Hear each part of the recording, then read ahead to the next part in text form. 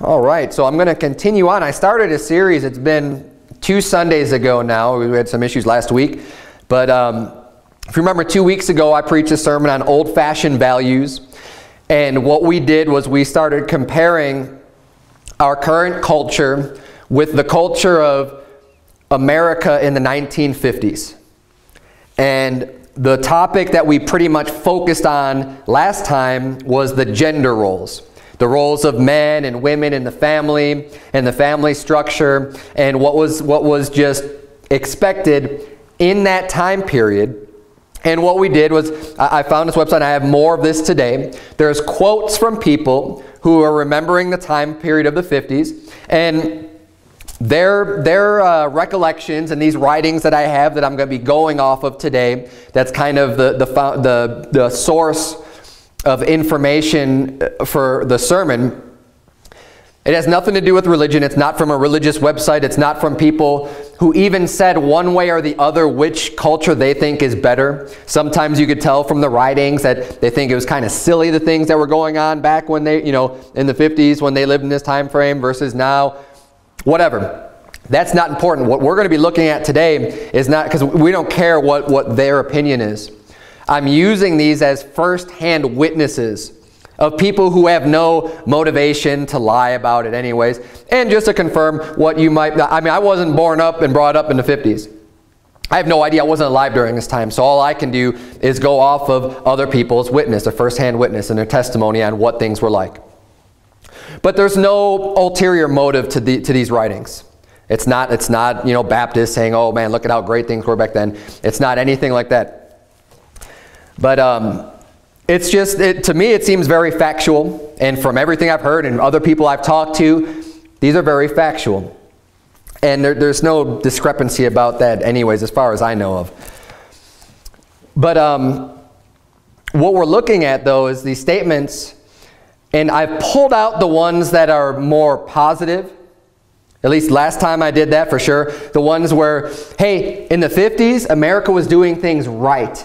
And they were doing things based off of biblical principles, and here's why. So I'm going to be doing something similar today, except not exactly the same. The more of the focus today isn't necessarily that everything that was being done in the 50s was right.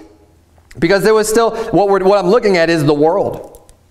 The world at the time of the 50s versus the world of today. Now, the world is always sinful. The world always is contrary to God. But the culture of the world back then was way different. And what I'm going to be doing is pointing out the stark differences like I did last time. So this isn't to say that, oh, everything that was done in the 50s was just awesome and biblical and scriptural and that we should be accepting that. Because what I'm dealing with tonight is entertainment. So last time I did gender roles. This evening we'll be looking at the entertainment of the 50s.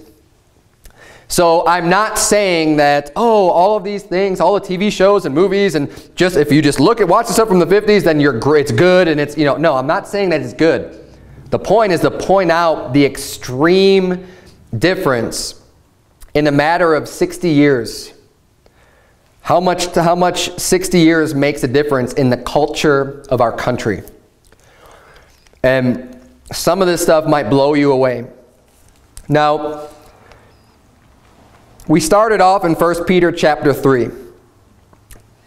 And we're focusing on the verses in just a minute. But if you think about what's most commonly spoken about, just out in the world, at your job, or just whatever, most people aren't like sitting around talking about religion. And it comes up from time to time, right? Most people aren't really sitting around talking about politics. Every once in a while during election years and things that are going on, yeah, that comes up a little bit. But generally, when I overhear conversations at work, when these conversations are going on, it's going to be about TV, movies, music, and sports. Those are it's entertainment, right? These are things that people do outside of work that they end up talking about. And people always talk about, oh, did you see this TV show and that TV show, or this movie and that movie? These are the things that people talk about, right? Well, in 1 Peter chapter 1, look at verse number 13. The Bible says, wherefore gird up the loins of your mind. This is talking about your mind being prepared and girded up. And he says, be sober and hope to the end for the grace that is to be brought unto you at the revelation of Jesus Christ as obedient children, not fashioning yourselves according to the former lusts in your ignorance. He's saying, you know, back before you got saved, or even after you got saved, when you were ignorant and you were fashioning yourselves after the world, when you're doing all these worldly things, he says, don't go back to those former lusts that you were participating in your own ignorance. Because now you have the truth. He said, gird up the loins of your mind.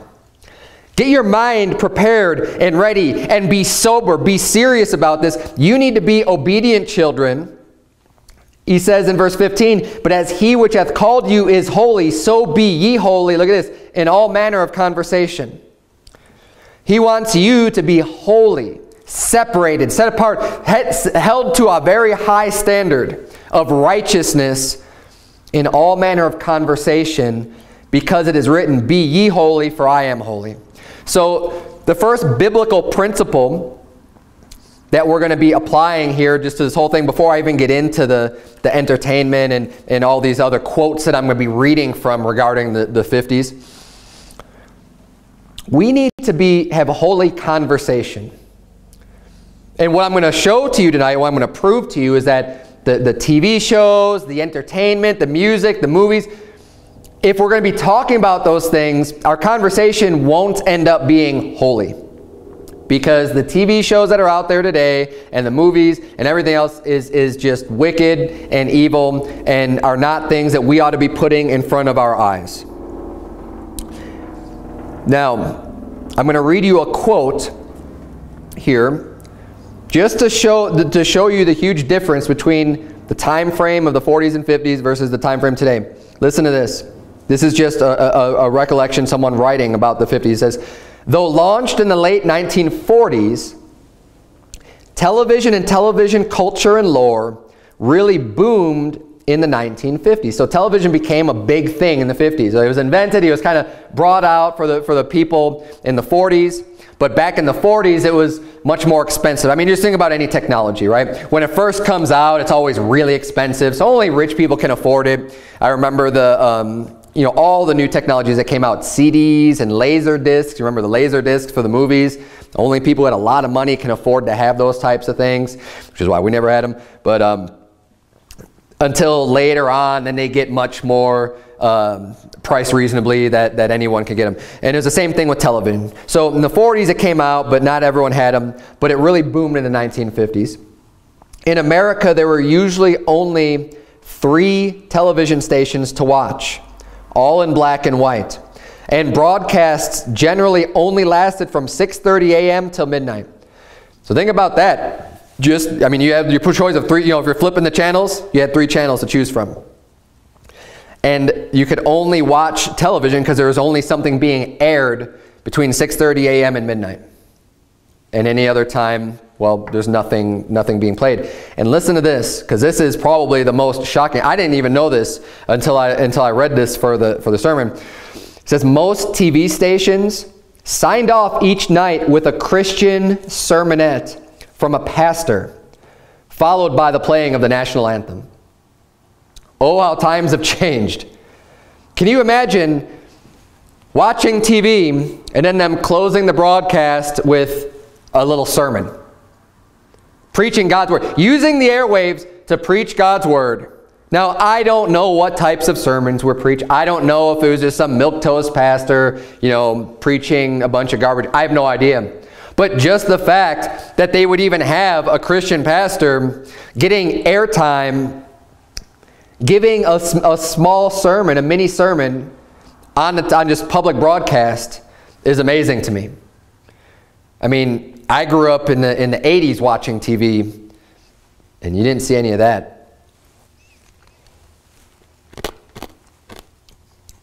I'm going to keep reading here. Now it says, and think about this with your conversation. And not just your conversation, but what gets put into your head. And this is what was not put on TV back then. It says issues like domestic abuse, substance abuse, date rape, incest, infidelity, infertility, dysmenorrhea, impotence, miscarriages, and pedophilia. And this is a quote from this person: now blithely popular daytime TV themes were almost never discussed publicly then, based on the social idea that one shouldn't air one's dirty linen in public. Indeed, within some homes of the 1950s, sexuality in general was never alluded to at any time, even with teenagers entering puberty.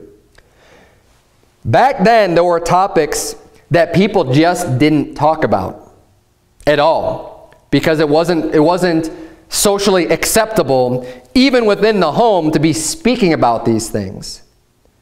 You know, the Bible says not to even speak of the things that are done of them in secret. The wickedness that goes on, we shouldn't even be talking about. If we shouldn't even be talking about these things, then should we be consuming them with our eyes and hearing about them with our ears in front of a TV show? I mean, think about that. And think about all these things. And these are commonplace today. Domestic abuse, right? A Lifetime pops into my mind right away. I have no idea what TV is like today, but I know that you know, 1 or 2 decades ago, Lifetime was that channel that always had, it was always this pro-women, with the men always looking like they're jerks, and they're beating up their wife and all this other stuff, and there's all these dramas on Lifetime. Domestic abuse, substance abuse, right? People doing drugs, that's commonplace in probably just about every sitcom that's out there today. Date rape, incest, you know, all these things. I'm not going to go through all these again, but all these bad things, weird things, you know, infidelity, it's talking about adultery, right? People not being faithful to their spouse. Not even mentioned, not brought up, not one time. And people say, oh yeah, but it still happens, so why not talk about it? Why not talk about it is because we're supposed to be keeping our communication pure. We're supposed to be holy. That's why you don't talk about it. It's not that you're burying your head in the sand. It's that we're holding yourself to a standard of saying, I don't want to talk about filth. I don't want filth just entering my mind and taking the attention of my thoughts to even be thinking about these things. Because I reject them. I reject wickedness. I reject sin. I reject pedophilia. I reject this rape. I reject, you know, we don't need to understand it. We know that it's a sin and we know that it's wrong. End of discussion. That's the mentality that they had there. Look, you don't need to air any dirty laundry. If stuff like that happens, yeah, we know, and we need to deal with it in the proper way through the law system, the judicial system. We don't need to make a TV show about it. Turn, if you would, to 1 Timothy chapter 4. The Bible says in Philippians 1:27, only let your conversation be as it becometh the gospel of Christ, that whether I come and see you or else be absent, I may hear of your affairs, that ye stand fast in one spirit, with one mind, striving together for the faith of the gospel. And then again in Philippians 3:20, for our conversation is in heaven, from whence also we look for the Savior, the Lord Jesus Christ. That's where our conversation ought to be. It ought to be on heavenly things, not on the filth of this world. 1 Timothy chapter 4, look at verse number 12. The Bible reads, let no man despise thy youth, but be thou an example of the believers in word, in conversation. We need to hold ourselves to a standard where we are the example to all the believers of how a believer should act and behave in the things that you speak, in your conversation, in your manners. It says in charity, in spirit, in faith, in purity. If you're pure, you know, keep a pure mind. You keep yourself pure from the wickedness and the sin. You don't need to learn about all the sin and all the filth. We don't need, you know, the Bible says to be simple concerning that which is evil. We don't need to have a great understanding of this. You don't need to study wickedness in order to reprove it or in order to help people out with it. You don't need to know all about the depths. You know, I've heard this criticism from people in the past of, oh, how do you think you're going to be able to help someone who's strung out on drugs or anything else if you haven't done it before? And that's why a lot of people who are coming out of addiction think that they are the only ones that are going to be able to help someone else out because well, I've been through it. It's fine if you want to help people out, but don't think that you have to have all of the knowledge of sin in order to help people to understand, hey, it's wickedness and it's bad and you need to just cut it out of your life. We have too many crutches and too many people trying getting coddled and babied when they need to just man up and deal with their issues. And just deal with it. Look, I used to have issues myself with substances and with cigarettes and things, but when it came time to dropping it, I stopped doing it. And I'm not some superhuman person. It's just something that you have to decide to do. So if you're involved in any type of addiction, you have to be able to just say, I'm not going to do this anymore. You don't need to have everyone saying, oh, I understand how hard it is, and giving you all these excuses as to why it's going to be so easy to go right back into doing it again. In the AA and NA, they always tell the people, look, 95% of the people that go through the program are going to go right back into drugs. You're setting them up for failure right from the beginning. You say, oh, we're just being honest with them, telling the truth. Look, you're not encouraging them whatsoever. You say, look, you need to get this crap out of your life and be done with it and not even look back and move forward. And you can help people through that whether or not you have all of the knowledge of being deep into sin or not. You don't have to have that knowledge. The Bible gives us all the knowledge that we need about sin in order to avoid it. Whatever the sin is, it doesn't matter what the sin is. We have enough knowledge and wisdom in the pages of this book. It's like telling a pastor, you can't preach against alcohol because you've never been drunk before. You don't need to be drunk. You could read Proverbs 23 and understand, hey, this is the effects of drinking alcohol. Your eyes shall behold strange women. Your heart's going to utter perverse things. I believe God's word. It's the truth. And that is what's going to happen. You don't need to have experienced that to say, yep, that's true. Yep, that's true 100%. Because the Bible says so. And that's all you need to know. You need to be able to tell people that. Look at what this is doing to your life. Stop doing it. Get it out. Get right with God. That's all that needs to be done.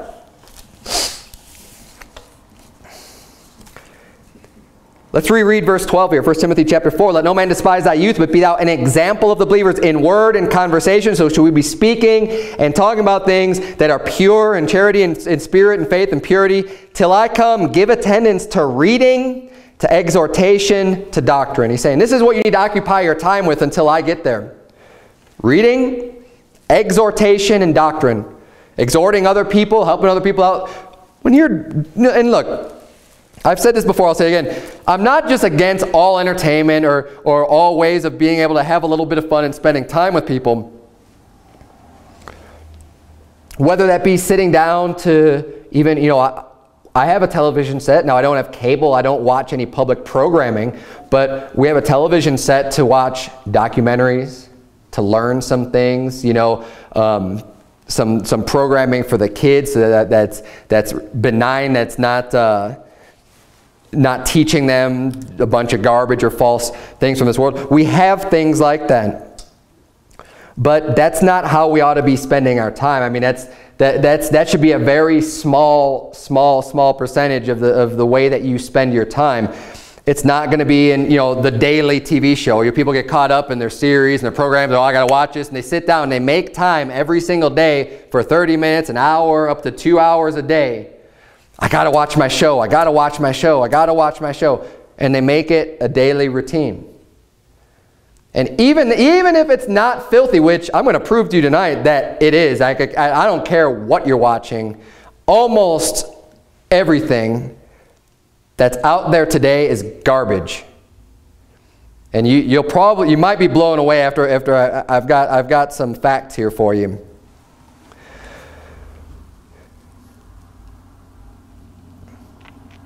But you spend that much time watching this stuff. And if you're a Christian, I expect the world to do that. I mean, that's what the world does. And the world has their own entertainment and everything like that. But as a Christian, you're going to devote and plan out and section off an hour of your day just for television, how much of your day are you sectioning off and blocking off for reading God's Word? You say you have a show that's nothing wrong with it, fine. But are you spending more time watching some television program than you are reading your Bible, praying to God? If you are, you're in sin. That's not right. You shouldn't just be blocking off all of this entertainment time for yourself and be focusing on you. Then, like the Bible says here, till I come, give attendance to reading, to exhortation, to doctrine. There are things that your time can be much better spent, and we need to make sure that God is not taking a back seat with our priority level of just saying, well, I need to be entertained first, and then if I have time and I could get around to it, then I'll think about hearing from God. Because the television programming is just that, it's programming. You are receiving instructions from the TV set whether you realize it or not.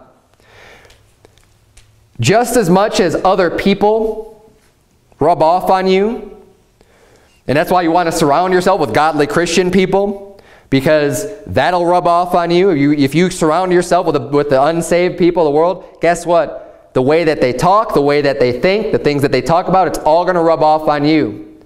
Whether you like it or not, that's the way that we're designed. That's the way that we're built. That will happen. And if you're spending a bunch of time in front of a program and watching just a bunch of unsaved people do their unsaved stuff, that's going to rub off on you too.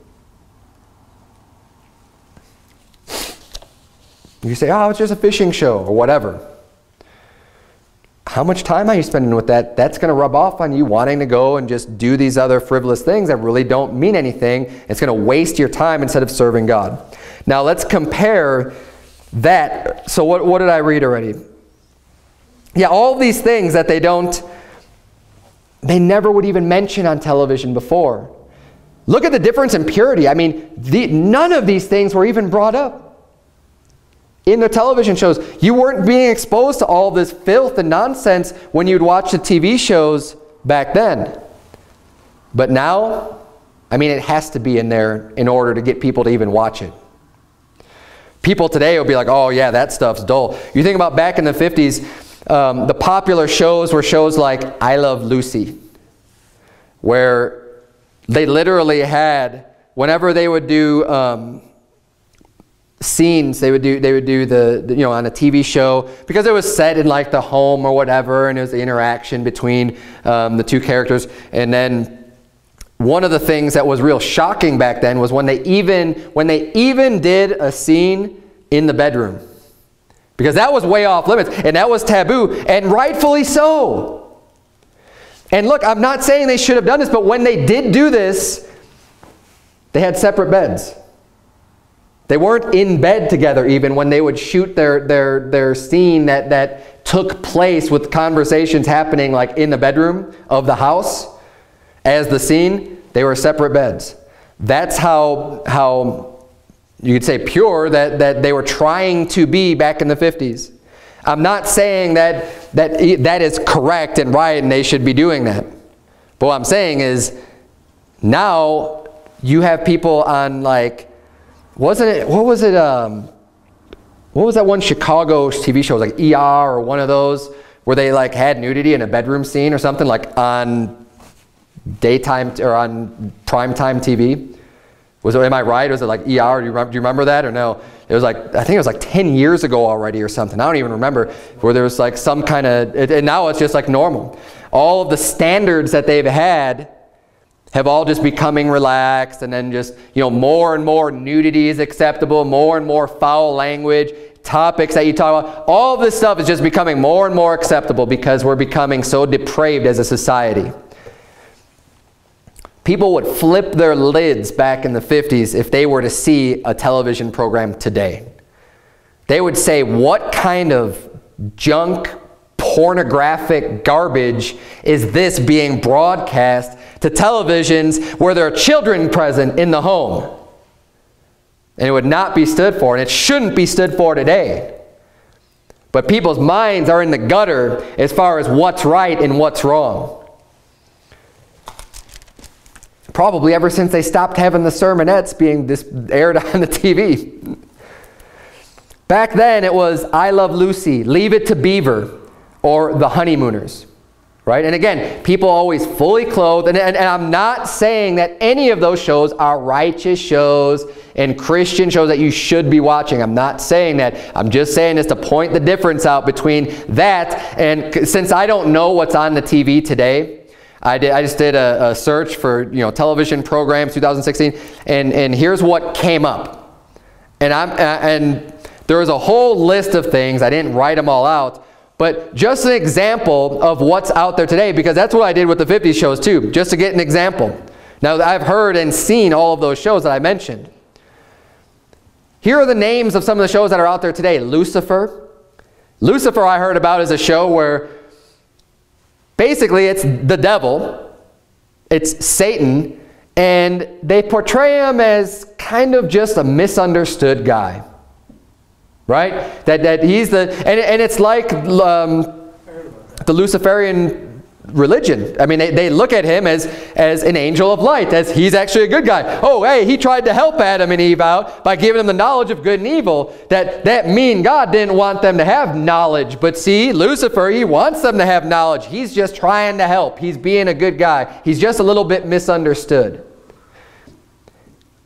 And this is what's being aired on the Waverways today. Another TV show, Angel from Hell. We have Lucifer, Angel from Hell, American Idol, and The Vampire Diaries are examples of shows being aired on public broadcast today. You notice something a little odd there? Now it's just openly satanic. Openly God-hating. Openly have nothing to do with righteousness or morality. It's all, let's just see how wicked we can get and how perverted and how much into sin we could just show things on the TV. In a matter of 60 years. And not only are today's TV shows overtly satanic, I mean, just the names alone are promoting Satanism. They're also pushing extremely hardcore the sodomite agenda.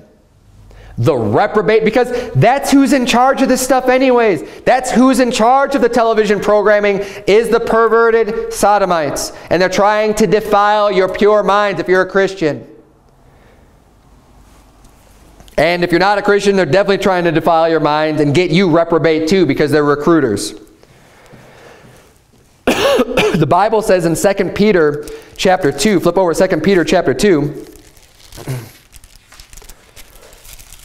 verse number 6, and turning the cities of Sodom and Gomorrah into ashes, condemn them with an overthrow, making them an ensample unto those that after should live ungodly.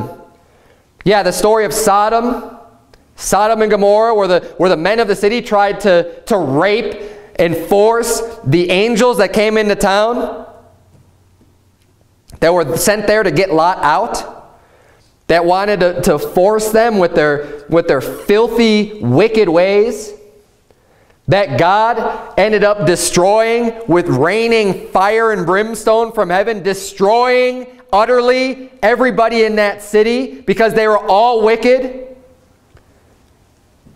They're an example. They're an ensample unto those later. Say, oh, that happened a long time ago. Oh, that was Old Testament. Yeah, the reason why that was even recorded as a story in the Old Testament is because it's an ensample for those that want to do the same thing today. Those that later want to turn America into Sodom. Guess what happened? It's not going to be good. But look at verse 7. And delivered just Lot. Lot was saved. He was justified by faith in the Lord. Vexed with the filthy conversation of the wicked. Our conversation is supposed to be holy. The wicked, the reprobate, the sodomite, they have filthy conversation. And that vexed Lot. And if you're a Christian today, you ought to be vexed. It ought to bother you. It ought to trouble you listening to the conversation of the wicked. It says, for that righteous man dwelling among them, and seeing and hearing vexed his righteous soul from day to day with their unlawful deeds. Well, guess what? When you're watching the television programming that's out there today, odds are you're watching programming that has a sodomite in the programming, whether the actual character in the movie or in the show is being portrayed as a sodomite, or the actor themselves is a sodomite. And if you can just sit there and watch it and have that not bother you and not even be vexed, you better check yourself. Lot was living in Sodom, and it was around him all the time. You want to talk about being desensitized? He was around it all the time, and it still vexed him and bothered him. Christian, that better bother you too, because it's wicked, it's perverted, it's weird, it's filthy, it's disgusting, it's abominable. I have a list of over 300 TV shows that at least once had homo characters in the show. There was a lot more information on this on the list that I found, and it had like who the characters were and what happened and all this other nonsense that I don't really care about. I was just kind of surprised that someone actually took the time to go through all of these TV shows. And this dates back, let's see what's here. It goes all the way back to, it's like 1970 something, 1980 something. Of course.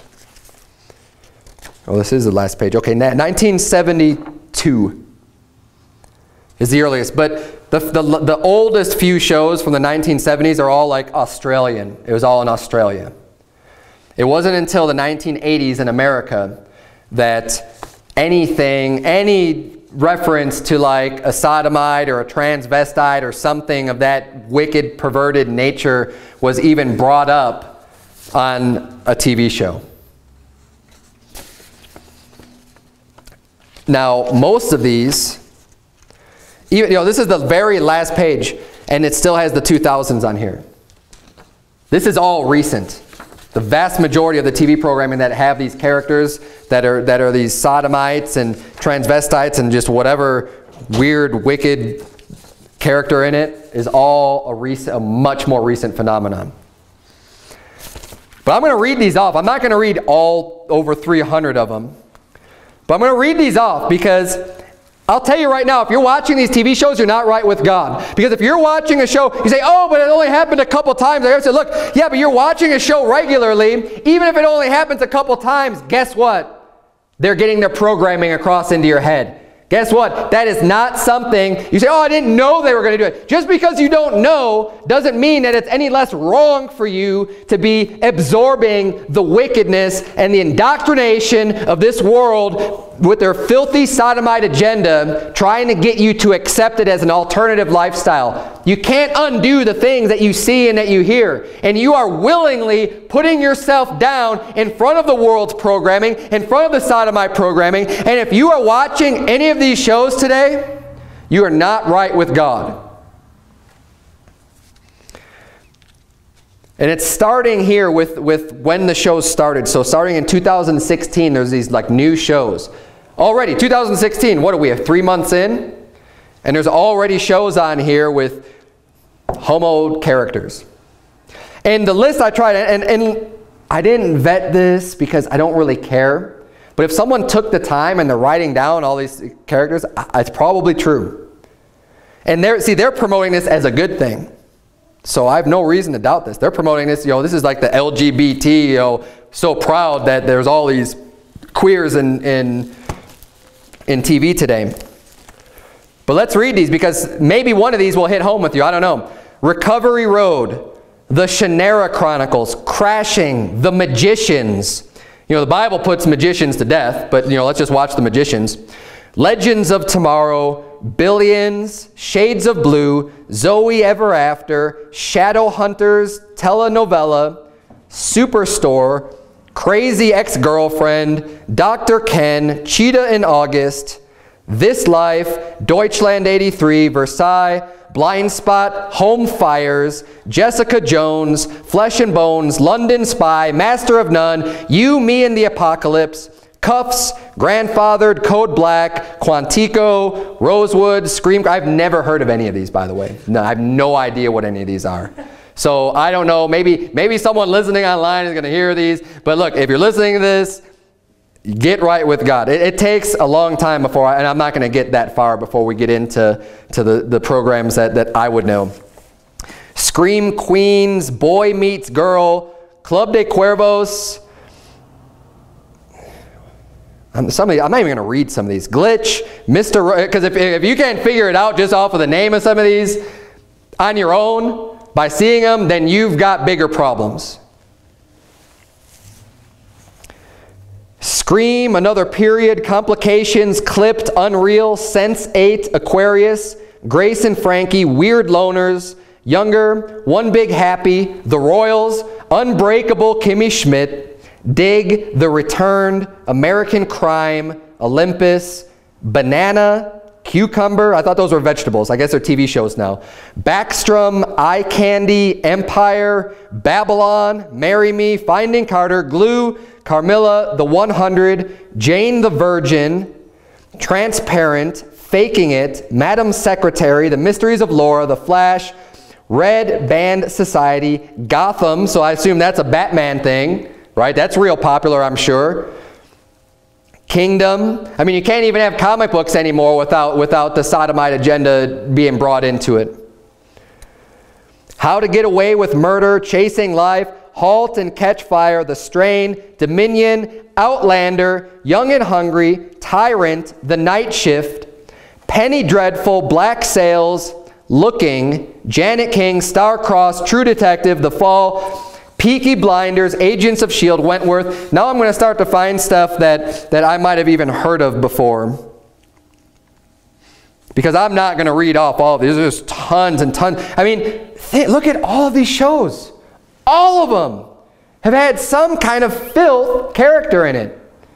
And like I said, I don't care if it happened once or twice or 3 times, or if they're just a regular part of the show. It doesn't even matter, because if you are regularly watching this crap, this garbage, you are allowing yourself to get this wicked conversation into your mind.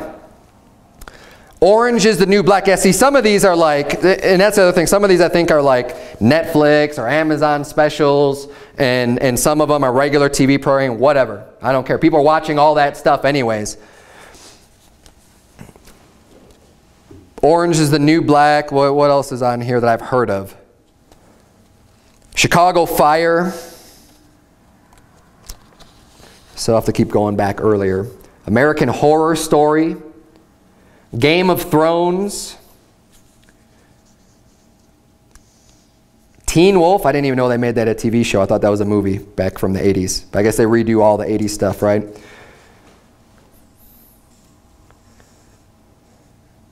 Parenthood. The Walking Dead. I know I've heard of that one. The Walking Dead with homo characters in it, apparently. Law and Order, L.A. Glee. Glee, by the way, I remember when I was looking this up, Glee is just, I mean, there's like all kinds of characters. It's like, this is just like, just pure trash sodomite throughout the whole show, apparently. I don't really know what it is. Apparently some singing thing or whatever, but it goes back even to, I mean, Sons of Anarchy. I know that was a real popular show. True Blood. You know, these are all things that I've heard of. Look, you can't escape it. Dexter. Heroes. Big Love. All of this. And look, it's not just a sodomite thing that's filthy in these shows either. This is just like about the worst. I mean, how much more depraved are you going to get? I mean, are you going to say, oh, well, that's fine as long as it doesn't have bestiality in it? I mean, because that's about the next step down from homosexuality. That's about the only step lower you can get as far as how depraved are you willing to put things in front of your face and be subjected to. It ought to vex you. It's funny, there was only one show on here I was kind of surprised at because I briefly, as I was compiling this list and putting it into a printable form, it had The Sopranos on there. That is a show that I used to watch back when I was worldly, and I watched that whole thing, and I was like, The Sopranos? But what was interesting about that is that now that show is wicked for other reasons, but that is the only show that I saw on this list that would have been acceptable because the only what it said about the homosexual character that was in Sopranos, he got killed because he was a homo. that was the only one where it says, okay, now look, I'm not endorsing The Sopranos because like I said, it's wicked for many other reasons. With the murder and adultery and drug use and everything else that's just you don't need to be putting your mind in front of. But at least that one, the only homo that was on it got whacked, right? But still, that shouldn't even be entertainment. That should not be entertaining. It's wicked and perverted, and even the death. I mean, putting someone to death. That's not entertainment. It shouldn't be entertainment. That's not how you should be spending your time. The more modern you get with these TV shows, as I was trying to point out, then the more integrated these characters are. And they just try to normalize it. Such a small percentage of sodomites overall in the whole country, yet they try to make you think that it's normal, and they introduce them in all these shows. I mean, look, is that not, I mean, over 300 TV shows? God help us.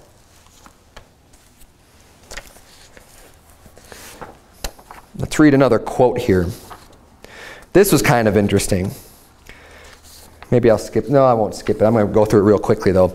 I'll read this. So, continuing on here, it says, most Americans got all their information from the same limited sources. And this is something to think about because this is an issue. But the writer seems to think that these problems kind of solved today.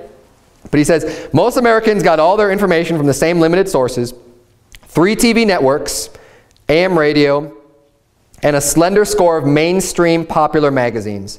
This meant public tastes and political leanings enjoyed very little diversity compared to today. It is scant exaggeration to say everybody watched and read the same things.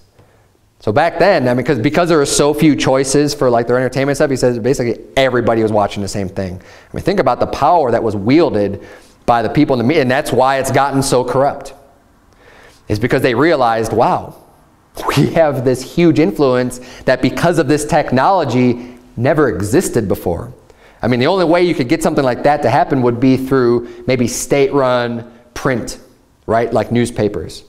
If you could say, we're the only game in town and have a monopoly on that, then you could control the flow of information, which is what they did too. But now they realize with the television, they can just broadcast it and control how people thought, that's why it's called television programming. It is, it's a program. You are being programmed into the way that you think. I mean, why should you be spending your time thinking about these perverts at all anyways? You shouldn't even be crossing your mind. You shouldn't be thinking about the bizarre, weird things that are done of them in secret. Yet now it's just being broadcast publicly. And it influences the way you think in general. It'll desensitize you to sin and get you to be more accepting of it.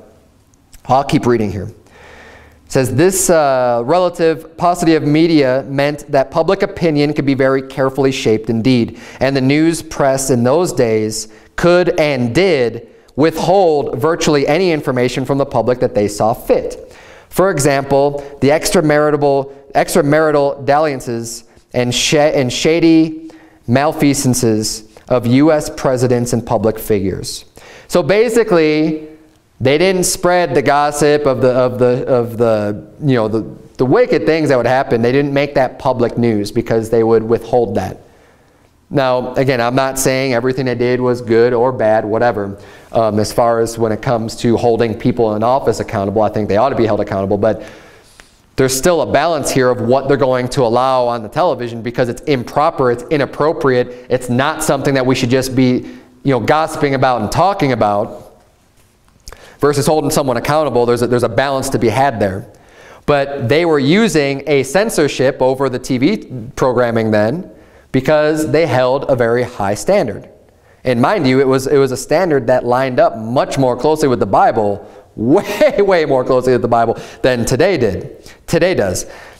It had, let's say, something as see, and this kind of shows you the liberal mind of the person writing this. Had, let's say, something as worrisome as global warming, Ebola, or serial killers loomed in the 1950s, the media could have very easily blackouted that information or many pertinent details thereof altogether from public awareness. This enforced innocence meant that most Americans were fiercely, unquestioningly patriotic, and most media of the era showed them little of the goings-on outside the USA. Now, again, this is very powerful, and this is dangerous, and this should open up your eyes to how much power that boob tube really has. That television set, and how much they're able to control just because people are relying on that as their source of information. And it really does have a lot of power. It was in the 1950s that Americans adopted unquestioningly the impression of themselves as the best country on earth, and it was that decade especially in which a certain insularity crept across the country, with Americans becoming less and less interested in what other countries were doing. Now, that's not necessarily a bad thing if you were just talking about minding your own business and staying out of foreign affairs and just focusing in on your own country and your own problems. There's nothing wrong with that. It says U.S. presidents before the 50s might have spoken with a quasi-British accent, as Woodrow Wilson and FDR did, but after VE Day and VJ Day, they never did again. They didn't want to be associated with the Brits after that point, is what he's saying. But this is an interesting point about the power of media, and I left that in there to make this point because we just need to be aware of that. The television programming is very powerful, and people are controlling what you are watching when you voluntarily sit in front of it. There's an agenda. And as I mentioned this morning with the sermon on the New World Order, Satan has an agenda. And Satan has his hands, he has his puppets in the entertainment industry. And he got them in there very early on,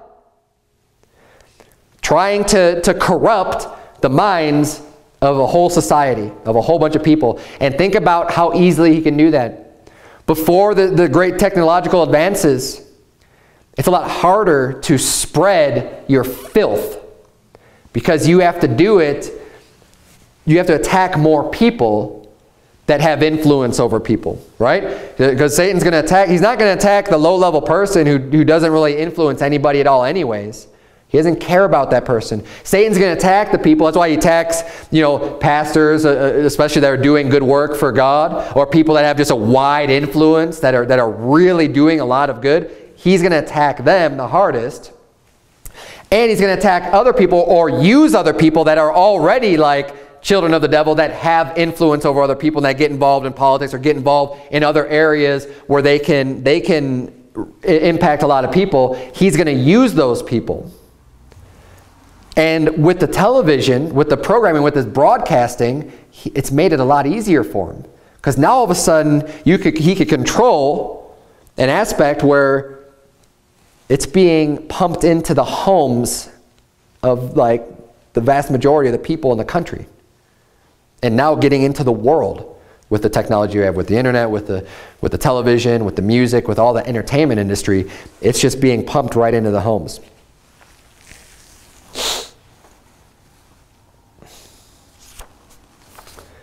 Continue on here, I'm running out of time. Speaking of radio, it says in the 1950s, I'm going to skip that.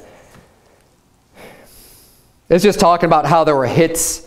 Well, I'll read it. Speaking of radio, in the 1950s, the weekly hit list of pop songs were compiled at the local level by the station DJs themselves. This meant you could have regional hits, something unheard of today with corporations owning everything, and the net homogenizing everything. Back then, a particular song could be a smash in LA or New York and never ever heard in Texas. Mom says that pop songs in 1961 Texas lagged 2 years behind the songs that were popular on the West Coast. So what they're saying is because things weren't interconnected as much and there wasn't global media as much on the radio, there were songs that were popular in one part of the country that other people didn't even hear about. Now that's unheard of, because it's the same stuff that's being pushed on. You know, when new bands come up, whoever is the executive making the decision, we are going to promote this band because they've sold their souls to us or whatever.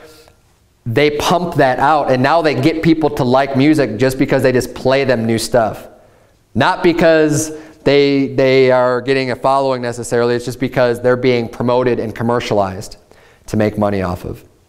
That's the way the music industry works today. And that's not the way it was back then. And now because of that, there's just people, it's just gotten more and more wicked because of the evil people behind the scenes that are controlling the media. Speaking of music, because this is going to be the last, I got 2 points left. I spent a lot of time on the TV and the movie thing, part of the entertainment. But music has changed dramatically also. You know, people who were popular back in the 50s era would be like the Frank Sinatras, right? And that style of music, which is much more tame compared to today. Now look, Frank Sinatra was a devil. He had really wicked lyrics. I've listened to some of his songs. I used to like some of them. Now they're mild compared to today, but they were still God-hating lyrics. And then Elvis, just to give you an example again of the differences between the old time and today.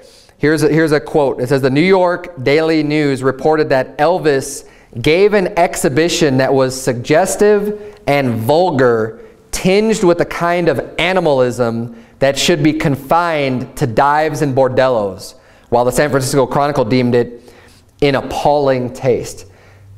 This was the criticism of Elvis Presley, you know, the king of rock and roll. His performances, especially early on, the people who were reporting for just your average newspaper, or not even just your average, I mean, the San Francisco Chronicle, the New York Daily News, I mean, these are big publications, right? People who lived in that culture, and the people who were reading those newspapers were your probably white class, you know, or white class, middle class white American. Again, I mean, you know, I'm not bringing a race and all this stuff, because back in the 50s there was a segregation, there's all this other stuff that was going on. I'm trying to, you know, focus on the stuff that was positive, but we had here they're analyzing Elvis's performance, saying that it was suggestive and vulgar because of the way that he danced on stage.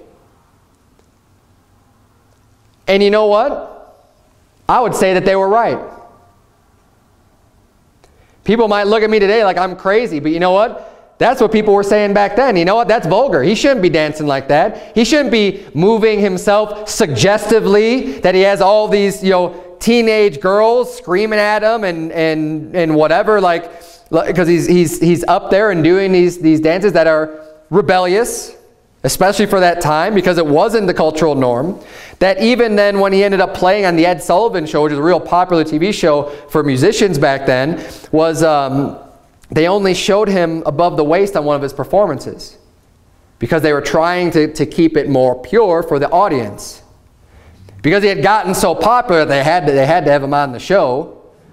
But if they were going to do it, they wanted to still try to keep it, because they didn't like the vulgar dancing that he did. Now, if you've listened to Elvis songs, I mean, here's a guy who's still singing gospel songs as a lot of his repertoire. In addition to other songs, you know, you could think about the lyrics and stuff. They're a lot more benign compared to today, right? They're not these overtly satanic songs. But this is the standard that was held in the 1950s. This was deemed unacceptable. And I would say good on them for having a high standard. Now there is no standard anymore. The standard is bottomed out, and you have to look through the sludge to try to find where the bar is, because it's invisible. Compare that with today, with the standards. Think about the people like Madonna, that whore, that whores herself out, that does these dances and rituals with other women, with men. You know, she displays things on the stage and acts things out, and people call that art, and it's wickedness. It's perverted. Or the newer singers, right, like the Miley Cyrus or the Lady Gaga, who literally, they come short of actually fornicating on stage. They'll show nudity, they'll show just disgusting graphic portrayals, and even that Katy Perry, like, I think it was last year's Super Bowl, came in like the great whore riding the beast at the halftime show. I don't know if anyone picked up on that or not. I didn't watch. I caught a video from someone else that put it up, because it's not like I don't watch the Super Bowl or any of that stuff. But someone had pointed it out, and I saw it, and I was just like, that's the great whore. And literally these people do like satanic rituals as part of their performances in their concerts.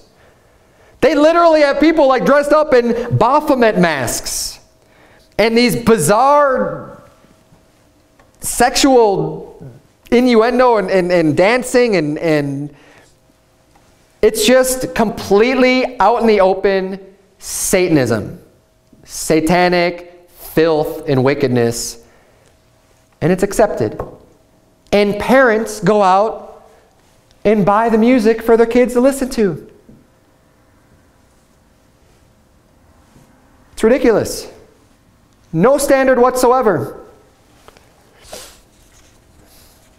Okay, I'm going to close with this. There's a lot more I would have liked to get into on the music, but I've preached sermons on music in the past. And I kind of tied this in with entertainment, is drugs and drug use.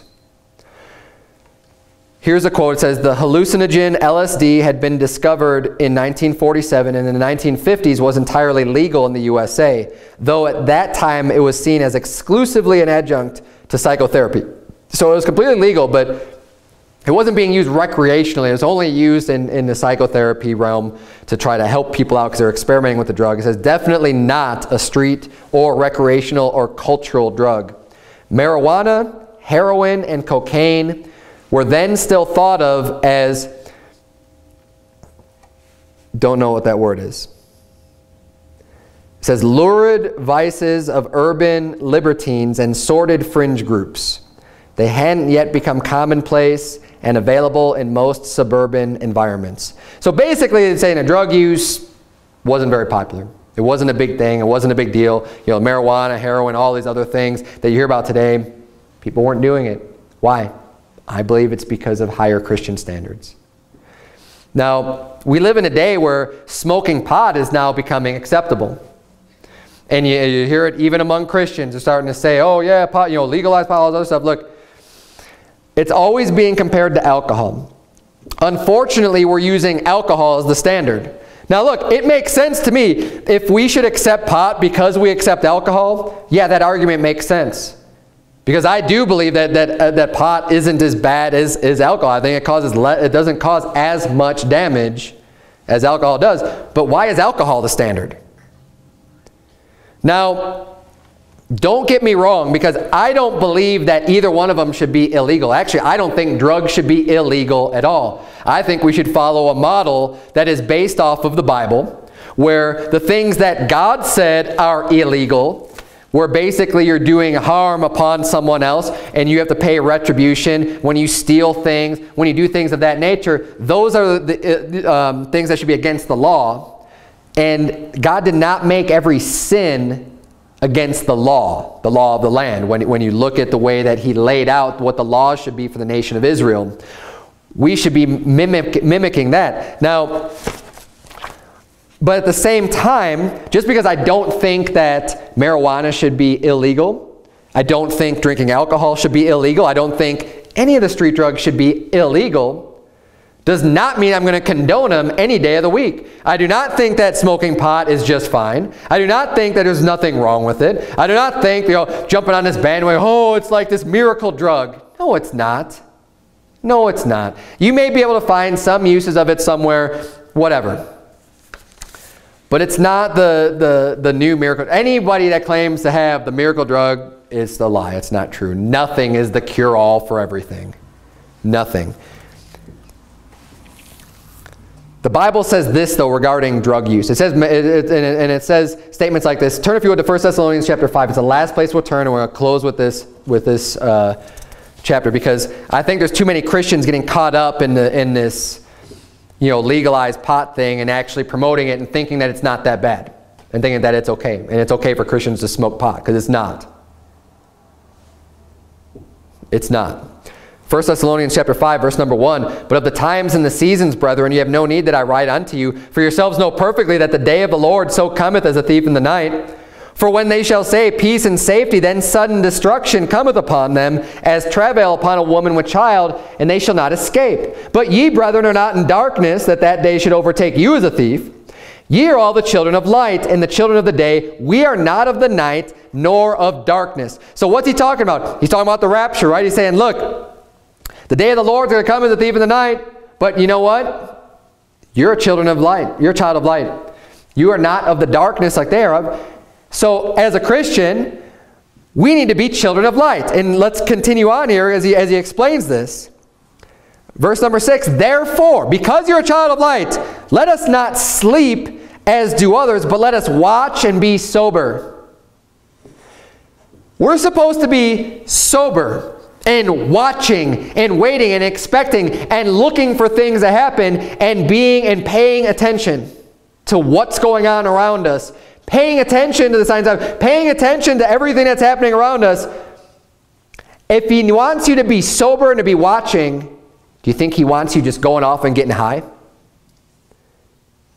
And having the giggles and getting the munchies and laughing over stupid things because you're high, because you're stoned, because everything's just a big joke? Or going off and getting drunk and committing fornication? And just playing and partying and just having a good old time when he says to watch and be sober? Look, you can apply that to any drug. It's not just drinking. When he says to be sober, hey, when you're high on pot, you're not sober. When you're high on any drug, you're not sober. He says watch and be sober. You need to be ready. You need to be sober. Verse number 7, for they that sleep, sleep in the night, and they that be drunken are drunken in the night. And you could add this, they that do drugs and everything else, they do drugs at night. But let us who are of the day be sober, putting on the breastplate of faith and love, and for an helmet the hope of salvation. That's the attitude that we need to have about drugs. Not we have to make it illegal. That's a whole nother topic and problem in and of itself. But it should not be acceptable for Christians to be behaving in a manner where they're smoking pot or drinking alcohol or anything like that. It's wickedness. We need to hold ourselves to a higher standard in our communication, not to vex our minds with the filthy communication of the wicked like Lot did, by putting this garbage in front of your face. The 50s had a much better culture than we do today in America. If we could even get back to 60 years ago, how much better things would be in this country. Let's bow our heads and have a word of prayer. Dear Heavenly Father, Lord, we thank you so much for the standard that you have given us. Dear Lord, we're not trying to say that the 50s had the standard that we need to abide by, because your words have the standard we need to abide by, dear Lord. They were just much closer 60 years ago in this country than we are today. Lord, things have fallen so far, so fast. God, I pray that you would please help us to ignite a passion for people that are willing to stand by your word and to separate from this world, dear God, and to not get drugged down with the sodomite, filthy agenda that's being pushed on the society today, but that we would stand tall and that we would stand in your word, dear God, and not allow ourselves to be corrupted by the filth and the wickedness out there, and not to even speak of those things that are done of them in secret, dear Lord. In Jesus' name we pray, amen.